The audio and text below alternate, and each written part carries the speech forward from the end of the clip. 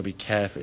If your stock shot with a driver is kind of that, which we think we agree is kind of your safer shot, you need to be a little bit more lined up that way. If you start aiming that way, now things are going to start coming back in too far. So we look at the sort of same sort of checkpoint now where there, club's disappeared.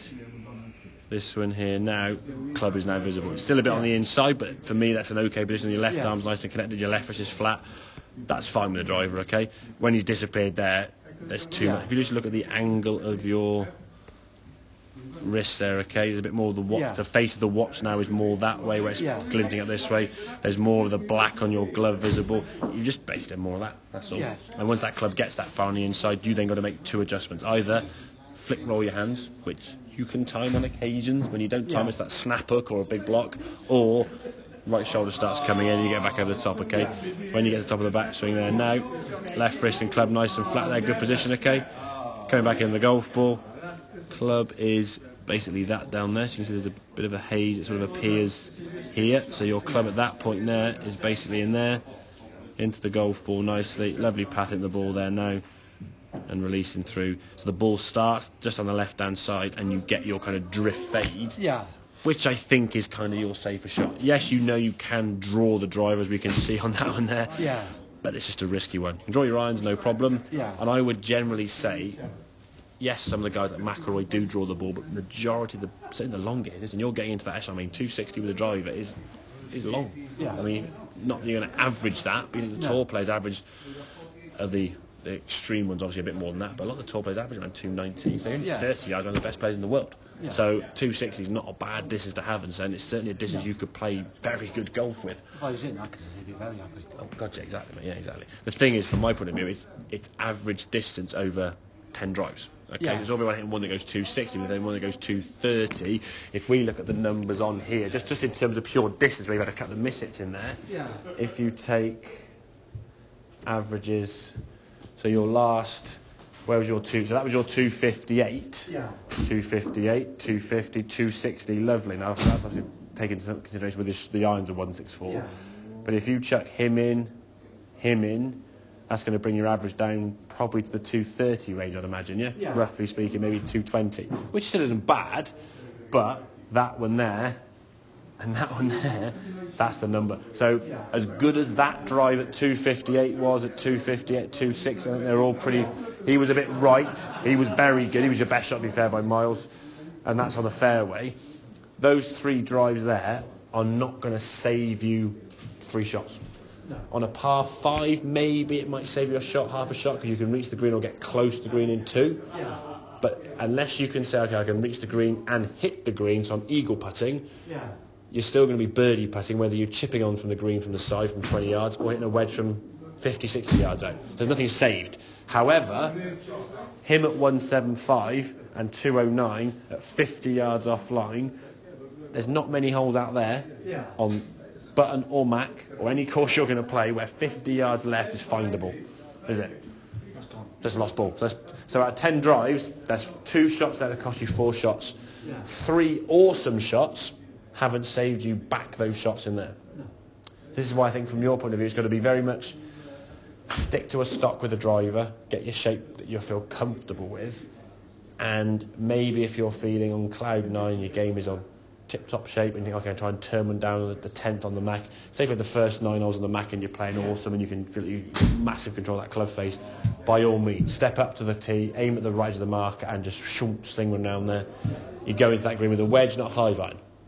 You could argue that's saving your shot, if you feel confident enough. If your game gets to that tee and you're thinking, oh God, I'm like 5-6 over, and in some way, this is the trick with golfers, a lot of people fall into the trap. If you're playing well, and you're, say to the front 9 in 38, so it's 2 or 3 apart, playing really good. That is the time in some ways then to give it a whack, because you're playing well. But most of the time we get a bit, I'll go a bit tentative, I'll go a bit negative, okay, I'll just hit a 3-wood down there, I'll do something different. And then when they're playing badly, I'm 9 over the front 9, I'll try and get a birdie. And you think, man, you're playing shit. There's a reason why you're not going to be scoring as well. You hit driver, snipe it in the trees left, or block it to the right, and make a triple. Oh, now I'm 12 over, oh God, I'll try and clear the corner on the 11th. In all disrespect to the golfer, you're not playing well enough to take that shot on. Because the shots that you sometimes try and play are only going to be available to you when you're in peak performance, which will happen on a good amount of occasions.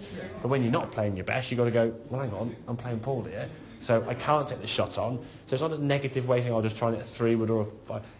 Your ability that day isn't warranted or isn't good enough to take on these shots. Now, okay, do or die in a match play, you're one down the, I don't know, somehow the 10th becomes your last hole or whatever it may be, or that type of hole on the golf course you could be playing in the Wayfarers or matches or whatever, and you just got to go for it. Well, if I don't go for it, I'm losing. If I go for it, I'm probably going to lose, but that 1 in 20, I might just pull it off. It might work. You never know. So it's worth taking on the risk. But more often than not, you only take on high-risk shots in some ways when you are playing well because you've got the performance to try it. If you think it's such a risky shot, I don't want to try anyway, then there's no problem. But there's like okay, if I take this on, potentially I could save something. Maybe the 10th on the mat's a good example. You could get one down there. If you go that green with a wedge, you hit the green, aren't you, more often than not? You're on top of the hill there with a 5-iron, you're probably missing the green more often than not. If you had 10 balls on the top of the 5-iron, you'd probably hit the green 2 or 3 times, maybe 4 times. Down there with a wedge, 7 times on the green, I would say, how you're playing. So yeah, it's a shot saver. 30 on the Mac. You get one turning around there, you can reach in 2. You get a cutty one down the right side, you can't. So it's potential to save shots. However, if you get it wrong, it's costing you 2 shots. So that's where you got to look at, okay, is this risk worth taking on? Or if I don't pull it off, what could happen? I would say the 10th on the Mac's probably got more danger left. Lose the ball. 13 on the Mac. 11th tee. You might be able to wedge it over the top, wedge it on, just to make a fall. Okay?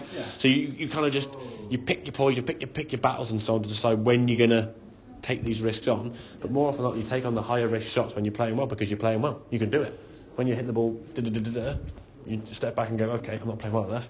I'll hit 3-wood or hybrid or whatever it may be. So, okay, but just watch that. I think sometimes when you try to get that foot back, it just whips it in here somewhere and you get a little bit on the inside. Now you think, oh, crikey, a lot of this has to happen or a lot of that. And that, I think, may where lies in, obviously, the different type of fat shots you were getting, where you get a bit slappy, fatty, where you're a bit shallow angle of attack, or steep. You may be getting a little bit this with some of your longer irons, just either over the top or just too far from the inside and just bottoming out a bit early, okay? But swing, I've got to say, for the most part, mate's looking good. I think that move will always be a little tendency you might creep back into. So if you start getting that sort of hooky one, now in some ways, whereas before, this fanning of the wrist would always lead to a slice because you'd always go over the top. Now your hand action is a million times better. You get a bit of a hooky one sometimes. So just knowing what shot you're hitting causes by that movement. Okay, mate?